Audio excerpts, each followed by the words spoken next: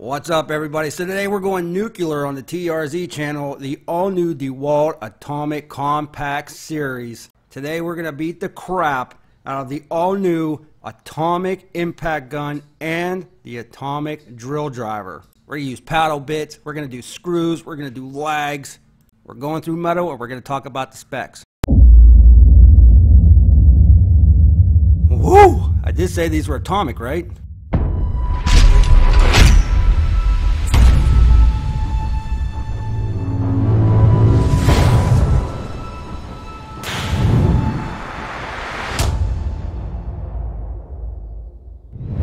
So the all-new Dewalt Atomic Compact series, 21% more torque, 13% more power. That's what they're claiming on these new tools here. Now you can buy these in the kit. I will put a link in the description below. But we're taking a look at the drill and we're taking a look at the impact. We're going to compare these a little bit between the older models. We want to see the size comparison and the weight comparison. Then we're just going to go full bore and start blasting everything that we can find. But what do you get in the kit? Well, you're going to get the drill driver and you're going to get the impact, as well as the charger and 1.3 batteries, two of them. And yeah, they're 20 volt. The model number for the drill, DCD708. The model for the impact, DCF809. Now you're only looking at 2.4 pounds with the bare tool for the drill. As far as it goes with the actual impact gun, 2.1 pounds bare tool. So they are really light. They're supposed to be more powerful. Again, we'll put that to the test. But let's compare the drill size to... Now you can see the length on this here is a little bit shorter, not by much though. As far as it goes with the height, they're basically the same height. Would have liked to have seen that brought down a little bit more when it comes to the compact size. Definitely not the smallest compact that I've ever seen. But as far as it goes with the weight, not bad at all. And here's a different view next to the 796, just to give you a comparison of the size and what you're probably used to. And again, only 6.3 inches long. Compare that to a larger model where that's running over 8 inches in length and 3.6 pounds. Now, even though you're looking at more RPM for the larger model at 2000 max, you're still looking at an impressive 1650 RPM on the Atomic, which is still 50 under the Makita compact drill, but $20 cheaper than it too. Now let's do a little quick side-by-side with the 887 and the new Atomic DeWalt compact impact gun. You can see that, well, it's just a little bit shorter when it comes to the length, but with the height, it's actually a little bit taller. Where the 887 has 3,250 RPM, the Atomic has 2,800 RPM. But the Atomic is a half pound lighter than the 887 is. Now with that in mind, the 887 comes with a few more perks, where the new Atomic is basically a 1-speed and that's it. The Atomic also uses a heavier duty plastic for the chuck and the clutch system, and it does not have the impact driver mode. It does have the two settings, the low and the high. I will tell you that the plastic on this is a little bit heavier grade, so I'm happy to see that. And there's no play when it comes to that clutch. Now you do have the single LED down on the bottom of the drill, which is nice, and you do have the 3 LEDs up on the head when it comes to the impact gun. So the first impression, other than the use so far, you know, it's basic. It's not much smaller than the counterparts, but you can definitely tell the weight difference. Even a half pound makes a huge difference when you're working above head. They are both brushless and they feel great in the hands. They're balanced really nice. I really like that overmold right here. It just feels good. And again, you can definitely tell a small difference when it comes to the weight. Is it huge? No. But it's enough that it will help you if you're working with them all day long. Now we're going to start using these things. We're going to use and abuse. There was one thing on the impact that I already mentioned, was it was basically a 1-speed. It was a one-trick pony, but I think you're going to see later in the video when we're actually using these tools, it's not going to be that big of a deal just because of the variable speed trigger and how well it actually works. So let's do that now.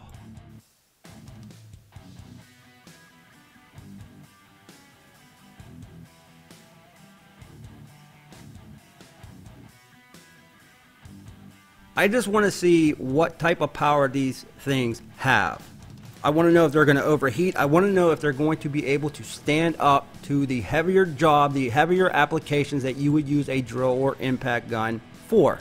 And yet we're even going to impact 1/2 inch lag screws down through a treated 4x4 with no pilot holes. Alright, let's start out with your basic drill. We're just going to put in some screws, even though we're going to do that with the impact. What I really liked about this is when you were actually trying to countersink these a little bit, they actually have a little bit of an extra spin to it, and it works out really nice when you are actually trying to put these in.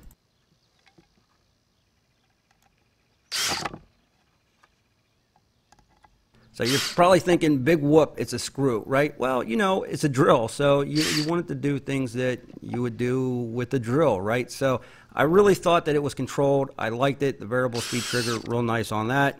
And it is super quick.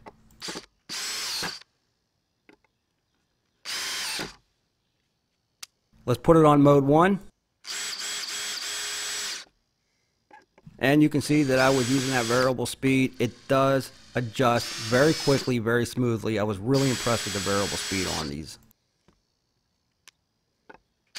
Alright, so let's take these out. We'll move it along. And by the way, I am using a 4AH battery in both of these. Even though they do come with the 1.3s, everybody usually uses the 4.0 or the 5.0 batteries. Really nobody's using the 1.3s unless you're just starting out. They're going to do the same. They're not going to be as powerful, and they're going to not run as long.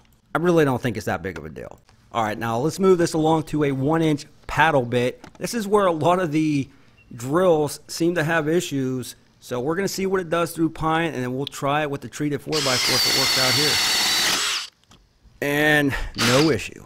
That went through super easy, so let's do a couple more. And a whole bunch more.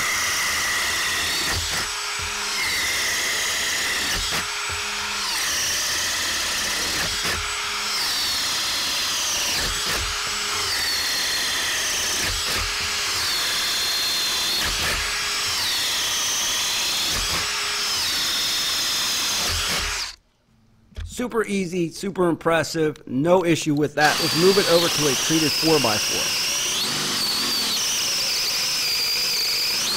Now this is on speed 2, the higher setting, so you are going faster but not as much torque as what you would on the lower setting, and it's still going through like nothing.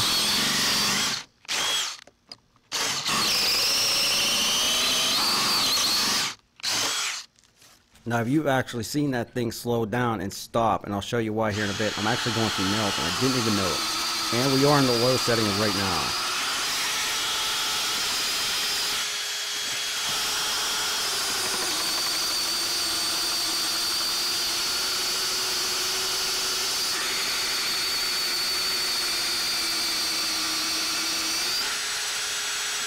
I still can't believe how much moisture is in that freaking treated 4x4. But it's going through, no issues. Moist. Do you hate that word as much as I do? Leave a comment in the comment section below and let me know. And because I beat the crap out of this treated 4x4 for a very long time, you can actually see there's nails that we went through with that paddle bit. So that's pretty impressive. And let's just keep going with it.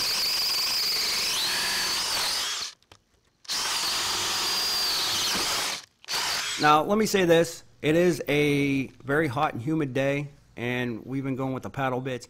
Up on top by the motor in the vent area, it does get a little bit warm if you got your hand up there. I'm just letting you know. But it cools down pretty quickly. You know, if you got your hand up there, you're going to feel it. But all in all, we're really just beating the crap out of this. You would not use a drill probably to use paddle bits as much as we are on the channel like we're doing now through a treated 4x4. You would use a whole hog or something else like that. Alright, let's use a 1/2-inch drill bit. Going all the way down through, no issues at all. Super quick actually. No loss of power that I can feel.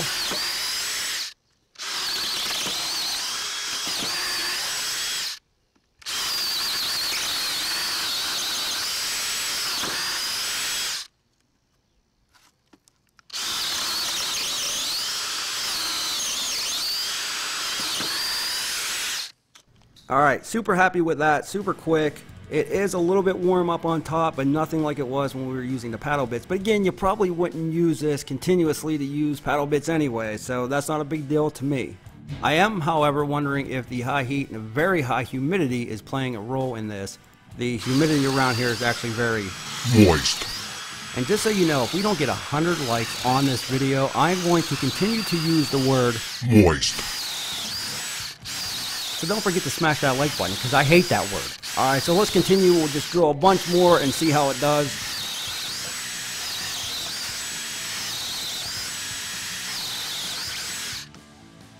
Still has a little bit of heat coming out, so I'm just letting you know. Alright, let's kick it up even more. We're going to keep on going. I want to see if the heat escalates or if it just stays pretty much the same.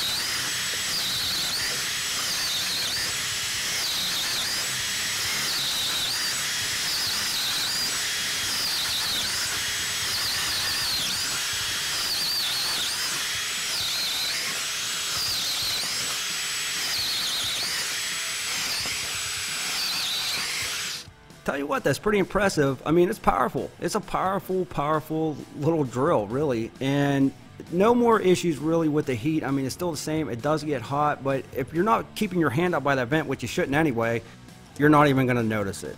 All right, let's finish out the paddle bit strong, and then we'll move on to the impact.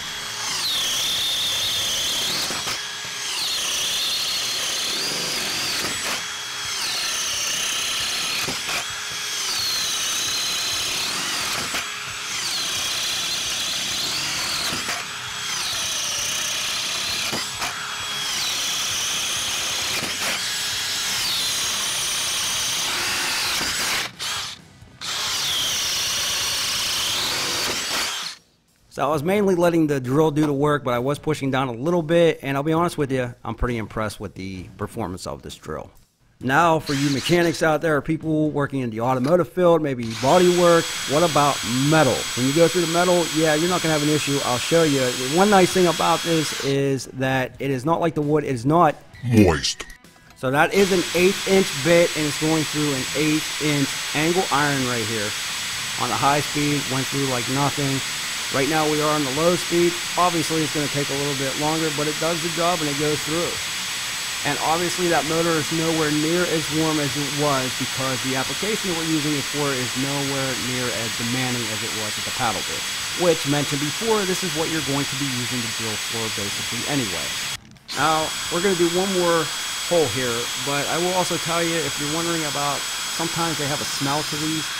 There's no smell at all. I'm not getting anything from the atomics. They're actually not as loud as the fuller size drills from what I can tell, and I gotta be honest with you, they're comfortable. They go through wood real easy. You can see that they're going down through the treated 4x4 no problem, which that makes me happy. Alright, now let's move it on to the impact bit. I think we did what we could with the drill. It performed very well. I'm happy with it. Now let's start out with some screws just like we did on the drill. We're gonna go fast. It is blazing, very quick, going through regular pine. The one thing that I noticed right off the bat when I took this out of the package was it only had, well, 1 speed. But that's really not true because that variable speed trigger works very, very well on this impact gun. Now you see how fast that was. Let's do it on the slow speed and I'll show you how slow you can actually go with it. So basically with that variable speed trigger, you can go to an almost stall or just a crawl really, to a full-blown, I'm going to drive this thing like a crazy mofo. And what I've noticed is it works basically the same whether the wood is dry or moist. So you can go as fast as you want, or you can drive those flush. There is a lot of control on that trigger. And that was what I was impressed about, and that is why I was okay with it only having the 1 speed, even though I did not like that at first. I still wish they would have had 2 speeds, but I gotta be honest with you, it doesn't really matter just because of how well this works. Now I will also tell you that during the night, when I was operating this, I shut off the lights. The LEDs are just like every other Dewalt drill. They got the softer yellow LED lights, and they're pretty bright. They're not very harsh. I like that, and it allows you to illuminate the area that you're working on. But again, check that out. Alright, screws are screws, and yes, you are going to use your impact for screws very often, so we wanted to show that. But what about the 1/2" lags with no pilot holes? Let's check that out. I truly believe this is a great test. Even though you're doing lug nuts and everything on the truck or the cars, you know, driving these through a very moist treated 4x4 is just as hard, if not harder.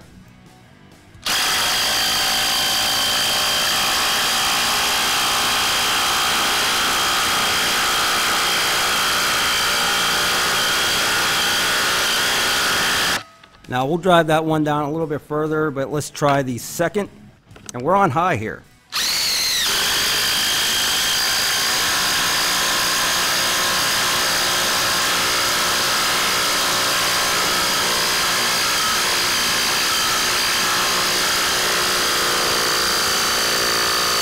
No issues at all with that.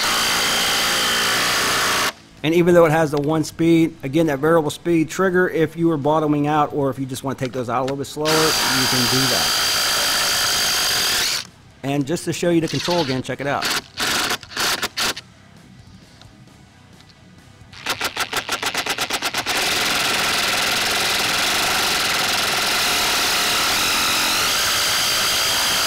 So we went from very low to very high simply just by pulling that trigger, and again, it works very, very well. So at the end of the day, the driving factor literally is the lag screws for me when it comes to the impact. Can it go down through a treated 4x4 with no issues? And that did it, no issue. Now let's talk about the pluses and maybe a couple of the negatives. The negative is, right off the bat, I wish they were a little bit smaller. They are 20 volt, which I really like. They are powerful, which I really like, but they're not that much smaller than your typical Dewalt power tool full size. They also don't come with all the bells and whistles. It doesn't have the impact drill on the drill. It doesn't have different speed adjustments on the impact. They are lighter, but not by much. A ½ pound, will that make a difference? Yeah, if you're using it all day long, especially up over your head, if you're a mechanic underneath the car and you're struggling, yeah, that will play a factor in the ergonomics. But what plays a huge difference, even though you're getting almost as much power as the full size, you are getting two 1.3 batteries, you're getting the impact gun and the drill, along with a soft case for only $179. Not to mention you get the battery charger and 2 belt clips. So what I would say is if you are going into the trades or into trades and don't really want to drop a ton of money and you're not worried about going through masonry, concrete, anything like that, then this is a great deal for what you're getting. And even though you don't get all of the bells and whistles, you're definitely competing when it comes to power with the full-size tools, especially for that price. But I'm curious to know what you think, so leave a comment in the comment section below and let me know. And remember, if we don't get 100 likes on this video, I will use the word moist in every single video after this until we do hit 100 likes. Don't forget to subscribe for more tool reviews coming soon. Come say hi to us on the Instagram page @ToolReviewZone, and we'll be back with more videos soon.